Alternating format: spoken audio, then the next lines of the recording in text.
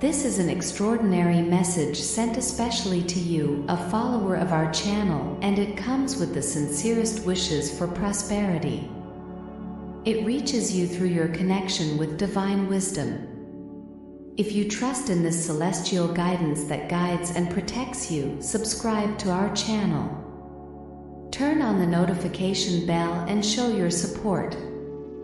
Let me share with you the most intriguing revelation of the world.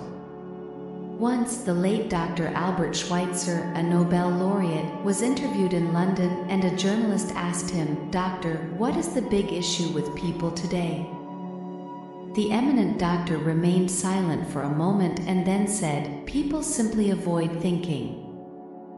That's what I would like to talk about. We are living in a golden age, a moment so desired, dreamed of, and fought for by humans throughout centuries, yet now that we are here, we almost take it for granted. We, travelers on this journey of existence, inhabitants of regions where opportunities arise more often, are blessed. However, do you know what happens? Well, let's imagine 100 individuals, all starting at the age of 25. Can you predict the fate of these individuals when they reach 65? These 100 individuals, all starting at 25, believe in their potential for success. If you approach any of them and ask if they want to achieve success, they will certainly answer affirmatively. You will see in them an enthusiasm for life, a gleam in their eyes, and a confident posture, as if life were an exciting adventure. However, at 65, 1 will be prosperous, 4 will be financially independent, 5 will still be working, and 54 will be facing financial difficulties. Let's pause to reflect. Out of the 100, only 5 achieve success. Type 555 if you have already achieved success. Why do so many fail? What happened to that sparkle they had at 25? What happened to the dreams, the hopes, the plans?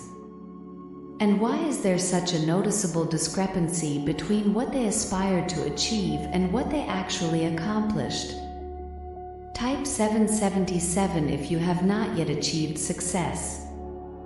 In this case, we will be sending our prayers for you. When we mention that about 5% achieve success, it's crucial to define what we mean by success, and here's the best description we can offer. Success is the continual advancement toward a worthy ideal. If someone is progressing toward a set goal and knows their destination, then that person is successful. On the other hand, if they're not, then they're a failure. Success is the constant evolution toward a worthy ideal. The renowned psychologist Rollo May penned a remarkable book titled The Individual's Journey in Search of Self. In this work, he argues that the opposite of courage in our society isn't cowardice but conformity. And here lies the crux of the current dilemma: it's conformity. People behave like everyone else without understanding why, without having a clear purpose. Now, consider this. In the United States, at this very moment, there are over 18 million people aged 65 or older, and the vast majority of them are facing financial difficulties. They rely on external assistance to meet their basic needs. We learn to read by age 7, we learn to support ourselves by 25, and often, by that age, we're not just supporting ourselves but also supporting a family. However, at 65, we still haven't learned to achieve financial independence in the most prosperous nation in history. Why do we settle? And the problem is that we're aligning ourselves with the wrong group, the 95% who don't achieve success. Comment 4040 if you identify with this group. So why do these people conform? Well, they don't actually know. They believe that their lives are shaped by circumstances, by events around them, by external forces. They are externally directed individuals. Once a survey was conducted with various workers, and these individuals were asked why they work, why they get up in the morning. 19 out of 20 had no idea. If asked, they would respond, "Oh, well, everyone goes to work in the morning, and that's why they do it, because everyone else is doing it." Now let's return to our definition of success. Who achieves success? The only person who achieves success is the one who is progressively realizing a worthy ideal. It is the one who says, "I will become this," and then begins to work toward that goal. I'll tell you who successful people are. Success is the teacher who teaches because that's what he or she wants to do. Success is the woman who is a wife and mother because she wanted to become a wife and mother and is doing a good job in that role. Success is the individual managing the gas station because that was his longing, it was what he aspired to do. Success is the talented salesperson who aims to become a top-notch seller and progress and grow with his company. Success is anyone who is consciously executing a planned job because that's what they chose to do deliberately. However, only 1 in every 20 people do so. That's why nowadays there's no real competition unless we create it for ourselves. Instead of competing, all we need to do is create. For 2 decades, I tirelessly sought the secret that shapes human destiny. There was a key that I longed to discover, one that would make the future partly predictable. There is a key capable of ensuring someone's success if known and used properly. Well, that key exists and I found it. Have you ever wondered why so many people work hard and honestly, never achieving anything specific, while others seem to achieve everything effortlessly? They seem to possess a magic touch. Have you ever heard someone say about someone, "Everything he touches turns to gold"? And have you noticed how a successful person tends to continue on that path, while a failure seems to perpetuate his downfall? Well, that's because of goals. Some of us have goals, others don't. Those who thrive succeed because they have clarity of purpose. It's as simple as that. Imagine a ship leaving a port with its route meticulously planned. The captain and crew know their destination and the estimated time to reach it. They have a defined goal. Now, in 9,999 cases out of 10,000, they will reach their destination. Comment, "I will arrive to ensure you'll be on that ship." Now, imagine another ship, identical to the first, but with no crew or captain at the helm. No defined route, no goal, no destination. We simply start the engines and let it go its course. Will you agree with me that if it leaves the port, it will either sink or run aground on some deserted beach as wreckage? It cannot go anywhere for lack of destination and guidance. The same principle applies to every individual. Now let's return to the most intriguing enigma of the world, the narrative I wish to share with you today. Why do some people with goals succeed in life, while those without them fail? Let me share something that, if truly understood, will instantly change your life.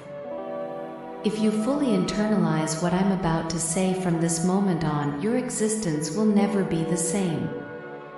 Suddenly you will notice that good luck seems to gravitate toward you, that things just fall into place, and henceforth, you will no longer face the problems, worries, inconveniences, and anxieties that you may have experienced before. Doubt, fear, well, they will be things of the past. Here is the key to success and failure: we become what we think. Now let me emphasize this: we become what we think. Throughout history, great sages and masters, philosophers and prophets have diverged on many issues. However, it is only at this point that they unanimously agree. Listen to what Marcus Aurelius, the eminent Roman emperor, stated: "The life of a man is molded by his thoughts." The Israelites expressed, "Everything comes to him who waits." Through prolonged reflection, I have convinced myself that a human being with a defined purpose will achieve it, and nothing can resist a will that commits even its own existence to its fulfillment. Ralph Waldo Emerson uttered, "A man is what he thinks about all day long." William James declared, "The greatest discovery of my generation is that human beings can alter their lives by altering their mental attitudes." And he also said, "We need only an imagination to assume the feeling of the wish fulfilled, and the thing is done." The moment we accept the wish as an accomplished fact, the subconscious finds means for its realization. It will be rooted so deeply in our habits and emotions that our interests in it will reflect belief. He further mentioned, "If you deeply desire a result, you will almost certainly attain it. If you desire to be rich, you will be rich. If you desire to be learned, you will be learned. If you desire to be virtuous, you will be virtuous. But you must sincerely desire these things, wish for them exclusively, without desiring at the same time 100 other incompatible things." In the Bible, in the book of Mark 9 verse 23, we find these words, "If thou canst believe, all things are possible to him that believeth." My esteemed friend, Dr. Norman Vincent Peale, expressed this in another way. This is one of the great laws of the universe. It would be very good if man discovered it early in life. But unfortunately, many only discover it late in life, and most die without discovering it. This is one of the greatest, if not the greatest, after faith in God.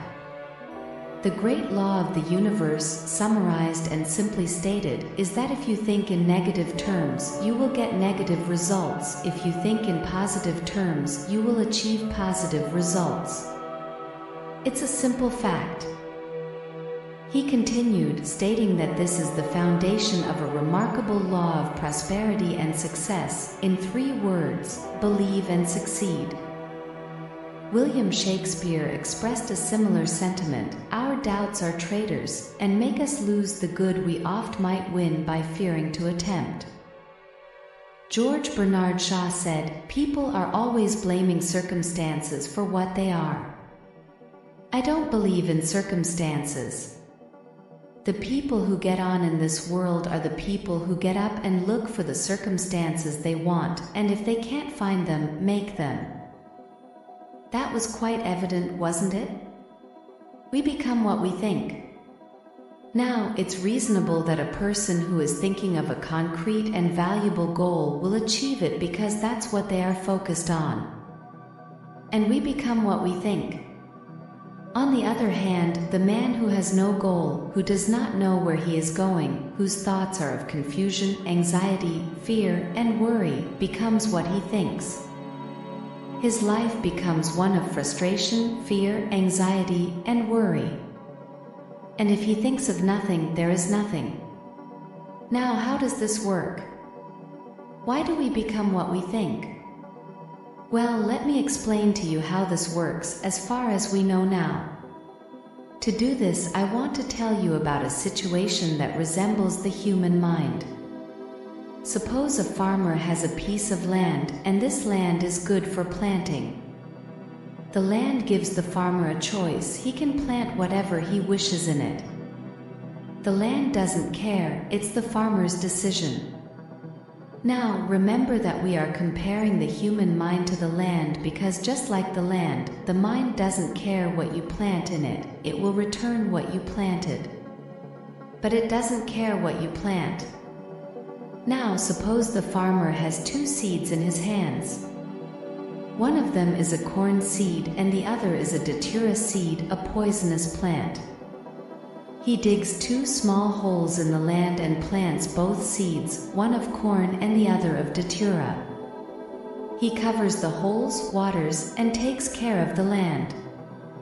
And what will inevitably happen is that the land will return what was planted, as it is written in the Bible, "As you sow, so shall you reap."